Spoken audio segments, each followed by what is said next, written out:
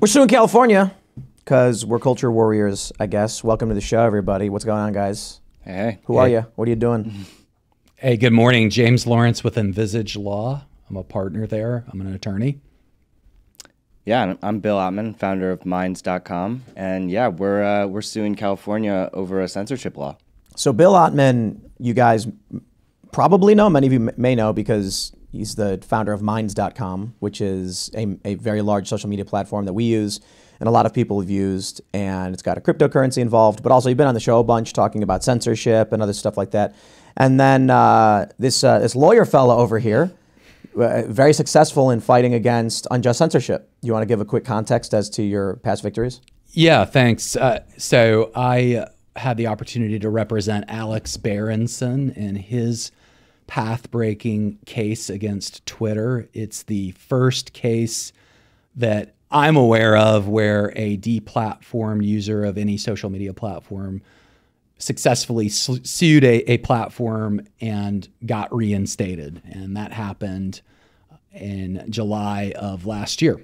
So I do a number of other things. Currently, I also represent Jamie Rogozinski in his lawsuit against, who's the founder of Wall Street Bets, in his lawsuit against Reddit for his deplatforming from that website as well. Yeah, how come these tech companies are such, I'll try to avoid swearing, but why are they such bad people, you know? I mean, the ideology has seeped into the terms of service. Yeah. I don't know. I kind of feel like a lot of it may be ideological, like maybe with Twitter and Twitter's past leadership, but a lot of it seems to be just parasitic leeching. You know, like these companies just want to make money, don't care, plow through whatever gets in their way. You know what I mean? It seems like they're alienating a huge percentage of the population, and it would arguably be bad for business in certain sense. I mean, you are constantly talking about get woke, go broke. I mean, But I wonder if they're looking at it like, we'll lose X dollars if we do this, we'll lose X plus Y dollars if we don't, so we may as well just accept the loss and then just plow through or something. But anyway, let's talk about what's going on. So I guess the big news, especially for this show we're doing, is that California has a law, which is, I'm going to avoid swearing for now, because like YouTube's got rules where it's like don't swear in the first minute or something, so we'll keep the swearing to a minimum for the time being. But it's BS. It basically is literally putting pressure on these companies to effectively censor, create unjust policies. I think it outright violates the First Amendment. So that's the news. We're suing California, okay, to fight censorship. Let's start with this, and then we'll get into the bigger picture with all the tech stuff. So what's this law, and why are we suing? Yeah, so I'll just give the audience an overview. So this statute, AB 587, was passed by the California legislature, and it really does two things. One, it imposes a requirement on covered platforms, which would include, at the very least, Twitter, Facebook, Instagram, Reddit, among others. But it imposes a requirement on those platforms to have terms of service that require content moderation at some level. Okay, that's point one. Point two is the law requires these platforms to submit periodic reports to the California Attorney General's office regarding actions that the platforms have taken to police several categories of content, including, among others, hate speech and racism, misinformation and disinformation, and extremism and radicalization.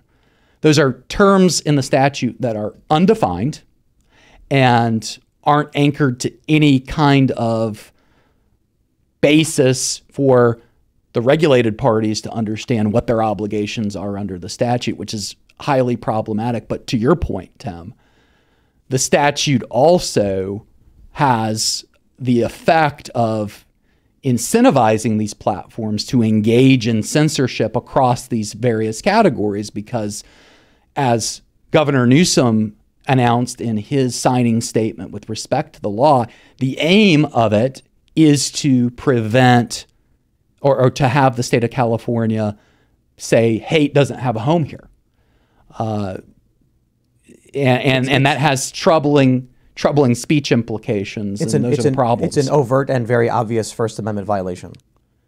It's yes, and again, the end game, if you want to kind of look more broadly, is there are going to be certain platforms that are going to submit reporting to the Attorney General of California that are going to be good corporate citizens. They're going to be taking action across these various categories, perhaps in sufficient number and quantity and timing. And then there are going to be other platforms perhaps that are lagging. And the end game there is to what we've already seen, right, with respect to the reforms that Elon Musk has tried to make on Twitter, an attempt to paint those that aren't taking an aggressive approach to these issues as pariahs and as problems and as hotbeds of fill in the blank, hatred, misinformation, and so on. When did this law pass? It was passed last year, and its provisions went into effect on January 1st of this year, and the reporting requirement will kick in January 1st of 2024. But of course, the regulated entities are going to have to start taking steps now, spending money to comply. And again, we're not against moderation. Like we're open to, we try to have a First Amendment aligned content policy, and the reality is that disinformation, misinformation, hate, extremism. I mean, extremism about what? You could be an extreme skater. You could be like, you can't put the word extremism with no definition in a law. And I mean, one way to go about it is just to only ever report Antifa and be like, here's what we've done. Here's the far left. Here's what they're doing. And they're going to be like, oh, well, what about these other groups? What other groups? And be like, oh, we don't consider that to be extremism. Because they're going to try, they try and claim that like libertarians are far right or whatever. Right. No, that's not extremism. I mean, if you can define it yourself. But I think the obvious thing is that when the government intervenes and tells a private business to regulate speech or create pressures that will result in any kind of speech regulation, that is just like plainly, and I don't understand how they thought this would fly in the first place. I kind of feel like this is a rubber stamp lawsuit. I mean, like they'll try and fight it. Of course, it's California. They may get a favorable judge. But I mean, when can the government be like, we hereby impose speech regulations on corporations? That's just a violation of the First Amendment, plainly and obviously. Well, to your point, I mean, a court in New York, a federal district court in New York, enjoined New York's law, which is similar in some ways, which required reporting regarding platforms and defined platforms very, very broadly in that case, who for needing to take action against hateful conduct, which they defined as, among other things, inciting violence against protected categories of people. And of course, we've seen how that rhetoric has been used in the context of stochastic terrorism, which is a concept that, carried to its logical conclusion, would mean the end of free speech in America and also the end of freedom of the press.